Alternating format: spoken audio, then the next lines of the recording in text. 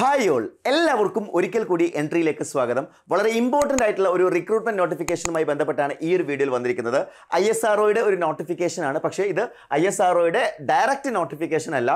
നിങ്ങൾക്കറിയാം ISROയുടെ അണ്ടറിലും ഒരുപാട് ഓർഗനൈസേഷൻസ് വരുന്നുണ്ട്. അതിലൊന്നാണ് PRL എന്ന് പറയുന്നത്, ഫിസിക്കൽ റിസർച്ച് ലബോറട്ടറി എന്ന് പറയുന്ന അഹമ്മദാബാദിൽ സിറ്റുവേറ്റ് ചെയ്യുന്ന ഒരു ഓട്ടോണോമസ് യൂണിറ്റ് ആണ് PRL എന്ന് പറയുന്നത്.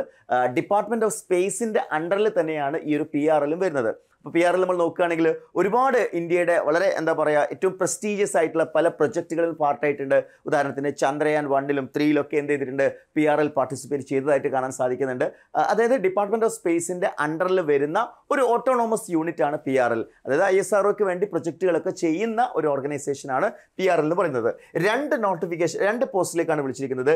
ടെക്നീഷ്യൻ, അതേപോലെ തന്നെ ടെക്നിക്കൽ അസിസ്റ്റന്റ് എന്ന് പറയുന്ന രണ്ട് പോസ്റ്റിലേക്ക്. മിക്കവാറും ഈ ഒരു PRL എന്നുള്ള രീതിയിൽ കാണുന്ന സമയത്ത് പല ആൾക്കാരും ചെയ്തിട്ടുണ്ടാവില്ല, ഈ ഒരു നോട്ടിഫിക്കേഷൻ അത്ര സീരിയസ് ആയിട്ട് എടുത്തിട്ടുണ്ടാവില്ല. സോ PRLിൽ എന്തൊക്കെയാണ് വന്നിരിക്കുന്നത് നമ്മൾ നോക്കുകയാണെന്നുണ്ടെങ്കിൽ, ഈ ഒരു നോട്ടിഫിക്കേഷനിൽ നമ്മൾ നോക്കുന്നുണ്ടെങ്കിൽ സിവിലിൽ 2 വേക്കൻസി വന്നിട്ടുണ്ട്.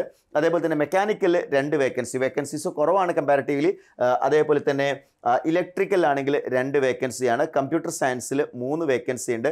അതേപോലെ ഇലക്ട്രോണിക്സിൽ നമ്മൾ നോക്കുകയാണെങ്കിൽ 1 വേക്കൻസിയാണുള്ളത്. അപ്പോൾ ഇതിൽ തന്നെ ഡിഫറൻ്റ് ആയിട്ടുള്ള റിസർവേഷൻ ഇവിടെ കാറ്റഗറി പറഞ്ഞിട്ടുണ്ട്. OBC 1, ST 1 ആണ് ഈ രണ്ടെണ്ണത്തിൽ സിവിലുള്ളത്. അതായത് ജനറൽ കാറ്റഗറിയിൽ ഇവിടെ 1 വേക്കൻസി പോലും വരുന്നില്ല എന്നുള്ള കാര്യം ഓർത്തിരിക്കുക സിവിലുകാർ. മെക്കാനിക്കലിൽ അൺറിസർവ്ഡിൽ 1 STയിൽ 1 വന്നിരിക്കുന്നത്. അതേപോലെ തന്നെ ഇലക്ട്രിക്കൽ നമ്മൾ നോക്കുകയാണെങ്കിൽ അൺറിസർവ്ഡിൽ 1, STയിൽ 1 വന്നിരിക്കുന്നത്. അതേപോലെ കമ്പ്യൂട്ടർ സയൻസിൽ അൺറിസർവ്ഡിൽ 1, OBCയിൽ 1, SCയിൽ 1. ഇനി ഇതിൻ്റെ ക്വാളിഫിക്കേഷൻ ആയിട്ട് പറഞ്ഞിരിക്കുന്നത് first class diploma in civil ആണ് ഇതിൽ വേണ്ടത്. First class diploma in mechanical ഇവിടെ വേണം, first class diploma in electrical, first class diploma in computer science and first class diploma in electronics. ഇതാണ് ഇതിൻ്റെ ക്വാളിഫിക്കേഷൻ ആയിട്ട് പറഞ്ഞിരിക്കുന്നത്. അപ്പോൾ അതിൽ റിട്ടൺ ടെസ്റ്റും അതേപോലെ തന്നെ ഒരു സ്കിൽ ടെസ്റ്റും ആയിരിക്കും എന്ത് ചെയ്യുന്നുണ്ടാവുക, ഈ ഒരു എക്സാമിനേഷൻ്റെ പാർട്ടായിട്ട് വരുന്നുണ്ടാവുക. അപ്പോൾ ഈ ഒരു പോസ്റ്റ്, അതായത് ടെക്നിക്കൽ അസിസ്റ്റന്റ് എന്ന് പറയുന്ന പോസ്റ്റാണ്. അത്യാവശ്യം നല്ല സാലറി ഉണ്ട്. 44,900 മുതൽ 1,42,400 വരെയാണ് ഇതിൻ്റെ ഒരു പേ സ്കെയിൽ എന്ന് പറയുന്നത്. സോ നിങ്ങൾക്ക് ഒരിക്കൽ കൂടി ഞാനൊന്ന് ഫെമിലറൈസ് ചെയ്യാണ്. ഈ ഒരു PRL എന്ന് പറയുന്നത് ഫിസിക്കൽ റിസർച്ച് ലബോറട്ടറി എന്ന് പറയുന്നത് ഒരു ഓട്ടോണോമസ് യൂണിറ്റ് ആണ് under the department of space, government of India. ഒരുപാട് പ്രൊജക്റ്റുകൾ കേട്ടോ. ഇപ്പോൾ ചന്ദ്രയാൻ മാത്രമല്ല, ഞാൻ ചന്ദ്രയാൻ ഇൻട്രൊഡക്ഷനിൽ തന്നെ പറഞ്ഞിട്ടുണ്ടായിരുന്നു. അതേപോലെ തന്നെ orbiter mission, Chandrayaan 3, Aditya L1, ഇതിലൊക്കെ എന്ത് ചെയ്തിട്ടുണ്ട്, ഈ ആദിത്യ L1ലൊക്കെ എന്ത് ചെയ്തിട്ടുണ്ട്, ഈ ഒരു PRL എന്ന് പറയുന്ന ഓർഗനൈസേഷൻ പാർട്ടിസിപ്പേറ്റ് ചെയ്തിട്ടുണ്ട്. ഇനി നമ്മൾ നോക്കുകയാണെങ്കിൽ ഇത് മാത്രമല്ല, അടുത്തൊരു വേക്കൻസി IT കഴിഞ്ഞ ഉദ്യോഗാർത്ഥികൾക്കുള്ളതാണ്. ഫിറ്റർ ഒരു വേക്കൻസി ഉള്ളത്, അത് ST കാറ്റഗറിയിലാണ്. നിങ്ങൾ ആ കാറ്റഗറി ആണെങ്കിൽ മാത്രം അപ്ലൈ ചെയ്താൽ മതി. അതേപോലെ തന്നെ turner 2 vacancy, machinist 1 vacancy, electronic mechanic 2 vacancy, electrician 2 vacancy ഉണ്ട്, പ്ലംബർ 1 വേക്കൻസി, അതേപോലെ തന്നെ mechanic refrigeration and air conditioning 1 vacancy ഉള്ളത്. അപ്പോൾ അതിൽ തന്നെ ഓരോന്നിലുമുള്ള സ്പ്ലിറ്റിംഗ് ഉണ്ട്. ഇവിടെ ST കാറ്റഗറിയിൽ മാത്രമാണ് ഫിറ്ററിലുള്ളത്. ഇവിടെ 1 അൺറിസർവ്ഡ്, 1 OBC, ഇവിടെ ST മാത്രമാണ്. ഇവിടെ 1 അൺറിസർവ്ഡ്, 1 OBC ആണ്, 1 അൺറിസർവ്ഡ്, 1 EWS ആണ്.